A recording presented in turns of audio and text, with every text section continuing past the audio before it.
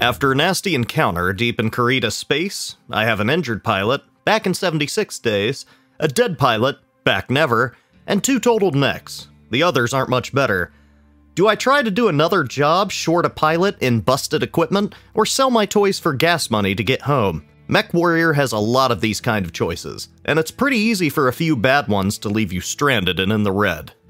Mechwarrior 5 Mercenaries has you taking control of a down-and-out mercenary company after your father gives you a tutorial and then dies. Dad, we're coming! No, leave now!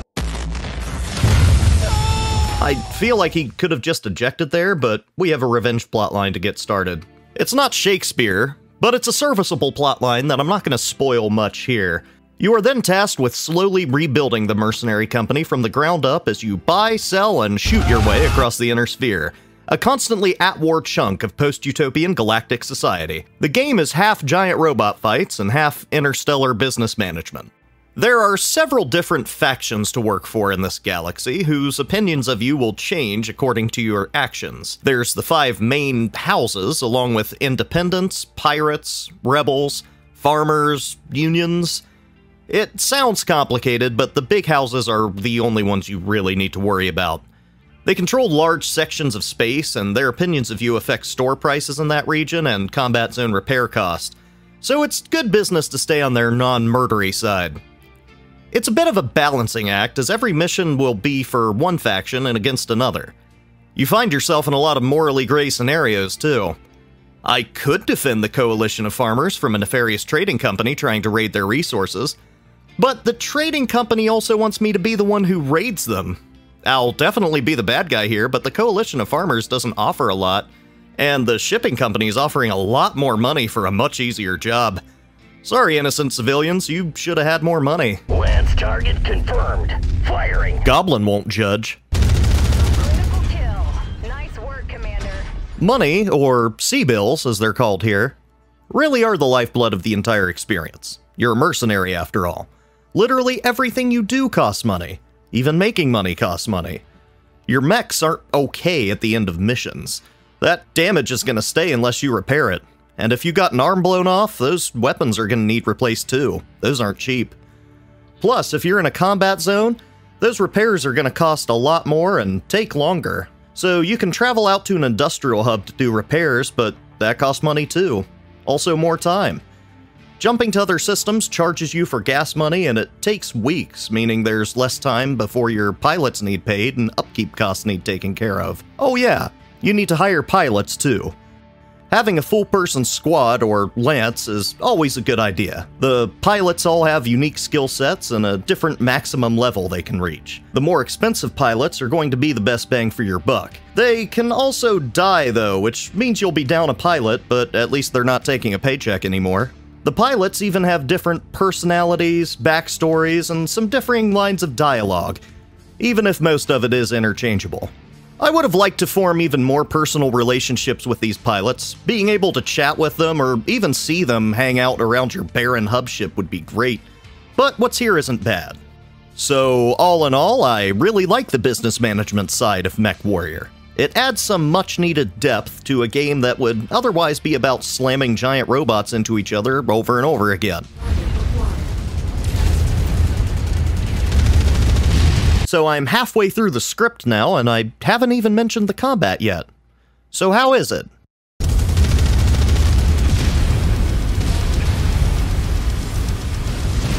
Target.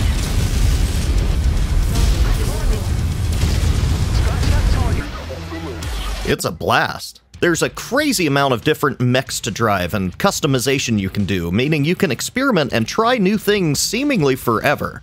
The first thing you'll likely notice is the movement on these things is kind of clunky and takes some getting used to. This is on purpose though.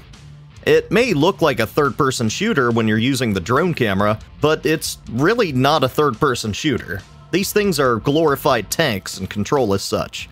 You accelerate and don't stop unless you brake. Your torso moves independently and can lead to you running into terrain and getting stuck while you slowly back out. Some guns are mounted on your torso and some on your arms. Your arms are much more free to aim, meaning you have 2 different reticles for chest and arm weapons. which can be a little confusing at first, but it would be hard to aim 6 guns at once if 4 of them were duct taped to your tits.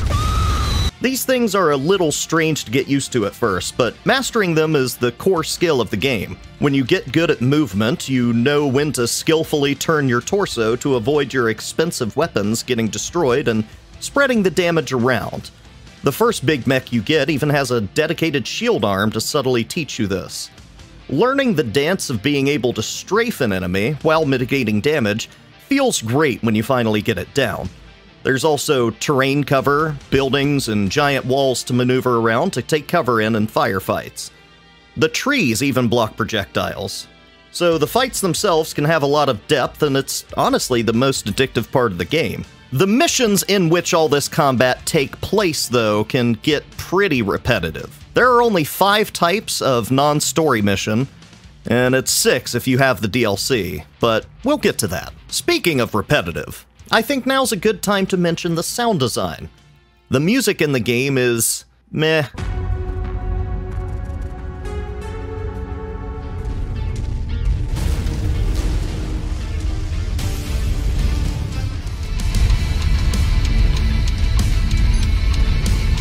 It's all hard rock guitar riffs mixed with some synths here and there, which works fine for the industrial art aesthetic of the whole universe, but it gets pretty bland and generic after a few hours.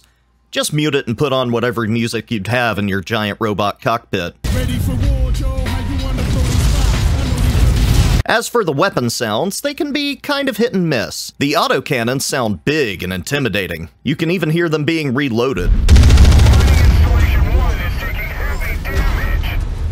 But a lot of the weapons lack the bassy thud you would expect from a walking death machine.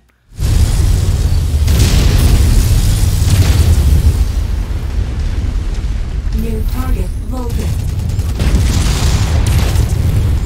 There are some special story missions, but they mostly boil down to doing the same things you do in every other mission, but with some admittedly well-acted voiceover lines on top. There's the city commander. Looks like our contact and his forces have already set up a perimeter. Incoming message from Vaughn. Patching it through now. Commander, nice to meet you in person. As you see, my troops and I have garrisoned the city already. I'll be coordinating the garrison on field here and my riflemen. Every mission seems to be go here, smash stuff, wait for enemies to file in, blow them all up, that kind of thing. The maps are also randomly generated and huge, leading to a lot of walking around, and God help you if you picked a heavy mech for this mission. The random generation also leads to you facing the wrong direction when you spawn almost every time, which isn't a big problem, but I did notice it after spawning facing towards the ocean for about the 100th time. Also, the cities in the game are fairly copy-paste, and have no highways or roads connecting them or anything like that, which would have been nice to see. Some of the heavier mechs top out at around 30 kilometers per hour, so you could have a long hike to your next destination. Sometimes picking a lighter, faster mech makes more sense for the mission types that require a lot of travel, but then you run the risk of not being armored enough to take everything on. Missions also have different tonnage limits, which means you can't just take 4 of the largest mechs in the game into every mission. Your loadout requires some thought and strategy if you want the best result, and I like that. The missions can have some weird problems too, though. On defense missions, sometimes your tanks will get stuck a mile out, and you'll have 1 enemy left, and you'll just be gone. I found this guy waiting around the other side of a mountain for me at the end of a defense mission when I had 1 enemy left to kill. He was upside down. You can negotiate payout at the beginning of every job you take. You get more or less negotiation points based on how much that faction likes you. You can argue for higher payout, damage coverage, or salvage rights. Even airstrikes, if you have that DLC. Always max out the salvage rights first, though. You can salvage mechs you wasted to either sell off or add to your collection. You can also pick up a lot of replacement weapons, meaning salvage rights will always net you more money than boosting your payout. Getting new mechs and weapons feels earned because of all this money management and negotiation, though. Sure, a brand new mech is expensive, but dropping a few million on a new one you've never seen before is almost always worth it. And if you don't like the new one, you can always sell it off. There's always different mechs to try out, Even more if you have that DLC. Okay, so I've brought up this DLC a lot at this point, and there's a reason for that. It's really good, but I feel it includes a lot of features that really should have been included in the game at launch. It is called Heroes of the Inner Sphere, and includes new mechs like you would probably expect, but also includes special versions of mechs called Hero Mechs. It adds beachhead missions, which are the best designed missions in the game. It adds cantinas to some star systems, which allow you to take side jobs, which you can do while doing everything else, and it makes making money easier. Cantina missions also have their own leveling mechanic, which unlocks special upgrades you can apply to mechs for money investments, which is a great RPG mechanic for a game about customizing giant robots. It also adds a whole new career mode where you can start as being aligned with one of the great houses. These are all great additions, but I wonder just how many people thought the game was empty and repetitive without them. There's so much here that would have made this game great at launch.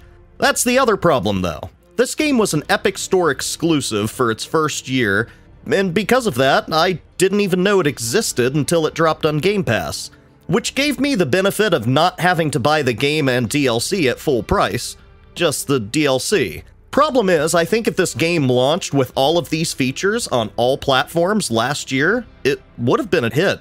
But now I feel like it's doomed to be forgotten by everyone except BattleTech enthusiasts and people who saw the title Mechwarrior and had fond memories of the old Xbox titles. I was in that latter group. So would I recommend you play Mechwarrior 5 Mercenaries? If you're willing to shell out for the DLC, I'd say yeah. There are not a lot of giant death machine business management sims out there, but this one does it the best, hands down. I know that there are other BattleTech games out there, but most of them seem to be turn-based RPGs, which is fine, but nothing really beats the feeling of getting into the cockpit of one of these things and controlling it yourself. It also has co-op, so you can play with your friends, and I realize now I forgot to put that at any point in the script, but there it is. I really hope you enjoyed this review, and if you did, please feel free to like, subscribe, comment, all those things that drive that engagement for YouTube. I'd really like to make this a thing that I keep doing, so any support would be very much appreciated, and if you made it to this point in the video, you probably liked it anyways, so give me a thumbs up. Thanks, and I'll see you next time for whatever I decide to review next.